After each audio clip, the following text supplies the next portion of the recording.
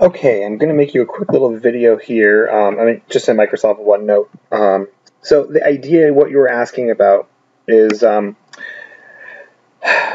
what's P, what's Q. So the idea is it's actually not that big a deal. It's just for any function. It could be cubic, quadratic, anything.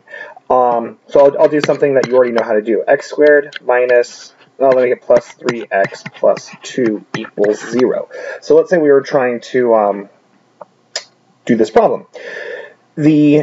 You would say, at this point, I know I can just factor this out to be x plus 2 times x plus 1 equals 0 and ready to solve. So therefore, I know my answer is x minus 2 and x equals negative 1.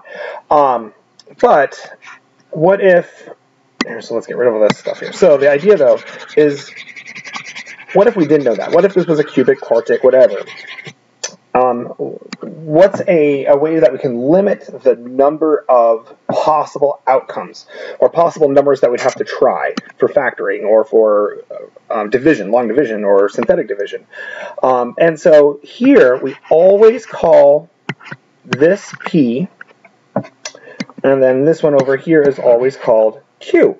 So the coefficients, sorry, excuse me. What did I just circle there? The coefficient here, that's Q, or P and Q. The letters are arbitrary. You could call this one Q and this one P. It's really always all the factors of your constant term divided by all the factors of your coefficient that is the multiplying the term that has the largest degree.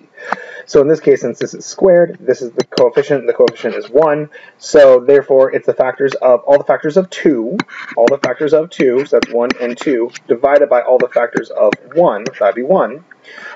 So therefore, and they're always plus and minus, so my possible numbers I need to check are plus and minus 1, and plus and minus 2. So there's 4 different possible numbers I can check. So now we go into the synthetic division. I'm going to try, let's try negative 2. So my coefficients were originally 1, 3, and, whoops, excuse me. Just learning OneNote, so you're my guinea pig I'm playing in here. 1, 3, and 2. So then we bring down the 1, so negative 2 times 1 is negative 2. Add that together makes 1. Negative 2, 0. So therefore, I know one of my answers is negative 2. So therefore, I know one of the factors is x plus 2 times x plus 1 by reading it right there.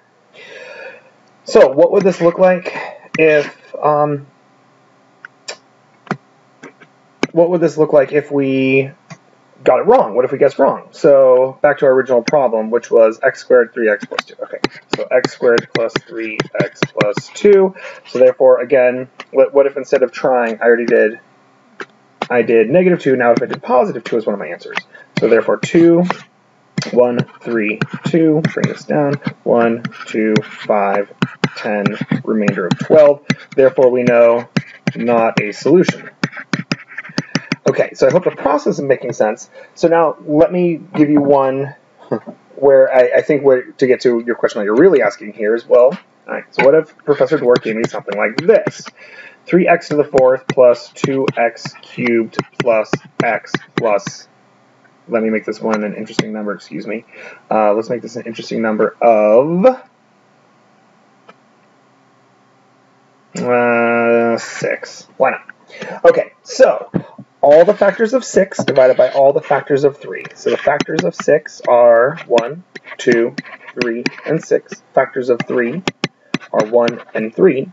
So therefore, all the numbers I need to try in synthetic to see if any of them give me a 0 is 1 plus or minus 1, or 1/3, 2 or 2/3, 3 or 3/3, but wait a second, 3/3 is the same thing as, 3/3, that's the same thing as 1, so therefore, I don't need to do that one again. 6 or 6/3, but wait, 6/3 is the same thing as 2, so I don't need to do that one again. So what that leaves me with is the list of, let me see, the list of 1, 1/3, 2, 2/3, 3, 6, all plus and minus. But I don't actually have to do all that much work, because all I'm going to do here is do synthetic. So with the number 1, I'll say 3, 2, sorry, and do note, they have to go in order. So this is to the 4th, this is to the 3rd. Since I have no squared, I need to put 0, 1, 6, bring this down, and now I'm ready to start testing my numbers. So 3 times 1 is 3, that makes 5, and what you're going to see very quickly here, there's no way I'm going to end up with a negative, so this cannot possibly be my answer. So there's no way 1's going to work. I need negatives to be introduced. So let's try making a negative 1. So negative 3, that makes negative 1, which makes positive 1, which makes 1 when I add, so that makes now a negative 1, which makes 0, which makes 0, which makes 6. Shucks, not an answer. So now, from my list, I know it can't be positive minus 1, so now I personally don't like to jump to 1/3, I'll try 2.